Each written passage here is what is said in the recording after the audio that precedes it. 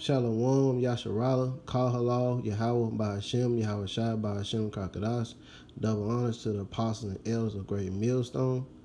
I have a video I want to do about this Prophets of Doom comment that Donald Trump made. But anyhow, I'll let you hear it. Pessimism. This is a time for optimism. Fear and doubt is not a good thought process, because this is a time for tremendous hope and joy and optimism and action. But to embrace the possibilities of tomorrow, we must reject the perennial prophets of doom and their predictions of the apocalypse. We must reject the perennial... Okay, so he says you have to reject the prophets of doom and their predictions of the apocalypse, right? But he's taking everything and using it in his media as well. Everything that the prophets are talking about. Okay, like I said, I only been in this truth for like a year or so, but I noticed this when it came out. I just didn't do a video on it because I wasn't I'm not well grounded in scriptures, and I wasn't sure to make a video. But anyhow, this one here, it's about the ICE raids that they had at the border. And in here, I found it strange that he said there were, in May, 144,000 migrants were detained at the border between the U.S. and Mexico. So I found that strange because I can't even find it anymore on YouTube where he actually used the word 144,000. But I had to Google it, and I found it on Google that they put that in their media. All right. So that was strange. And then I have this one here where he said on this interview, he mentioned a Tamo and the elect. Okay. So hopefully I can get this to play, because I've been having issues with my phone and all my electronic devices. By the way, I got killed by the press. She wanted me to stay. The press said, no, he was supposed to be there. It's very rude. I went fast. I went too fast. He's talking about the royal families. It seems like there's a lot of tumult, and you've been so good at keeping your kids I don't know if you heard that. Let's go back. Some of the rogue royals. Like, what's happening there? It seems like there's a lot of tumult. A lot of tumult. Okay, you heard that. A lot of tumult, right? All right, let's go on. Keeping your kids together in a close-knit family. I think it's sad. I do. I think it's sad. She's a great woman. I sat with her. I was supposed to be with her 15 minutes. I stayed an hour and a half. By the way, I got killed by the press. She wanted me to stay. The press said, no, he was supposed to be there. It's very rude.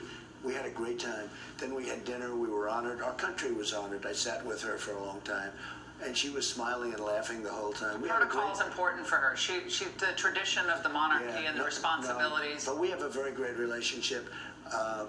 I think this was a blindside. She was blindsided by this whole situation, and I think it's too bad. But, she's been, the Queen has to be an all-time record. From the time she's like 25 and now she's 94, she's never made a mistake. If you look, she's had like a flawless time. I think Harry should come back and fix it. Well, I think I don't want to get into the whole thing, but I just have such respect for the Queen. I don't think this should be happening to her. IOC announced today, and this is our final question, Mr. President, just announced that no politics at the upcoming Olympics, new policy by any of the athletes. Would you like to see that extended to the United States, where politics stay out of sports? I know you're going to the big LSU Clemson game on Monday. Well, I am, and I was responsible for getting the Olympics. The Olympics is coming to Los Angeles, and I was called by the mayor, and he said, could you do us a favor when I was president-elect? And he said, could you do... Okay, so you heard that he was president-elect.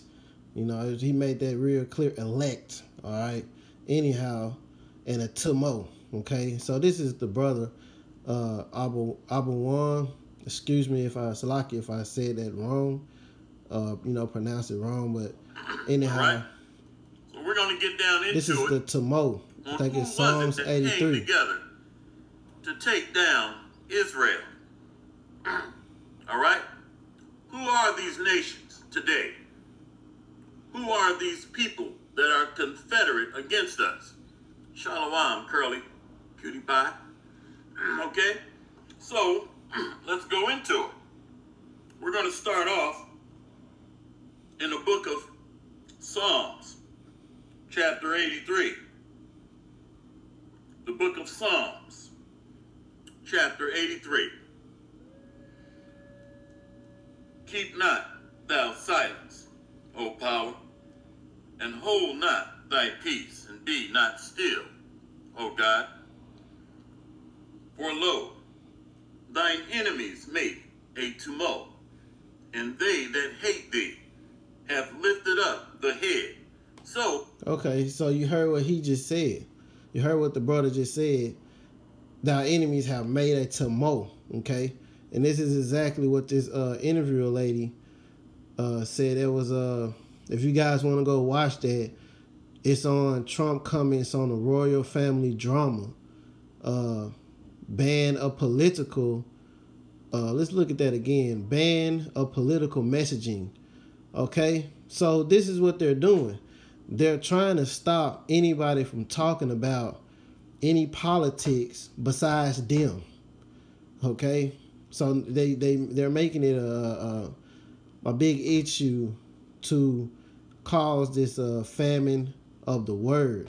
Okay, so I saw that, you know, and I just wanted to point that out. You know, if you gotta reject the prophets of doom, why you keep on mentioning everything? And yeah, of course you gotta reject. You gotta reject because this is why you're trying to ban anything political and basically the word of the Most High, Yahawah. That's just pretty much it. But anyhow, I just wanted to make that video. Shalom, Yahawah.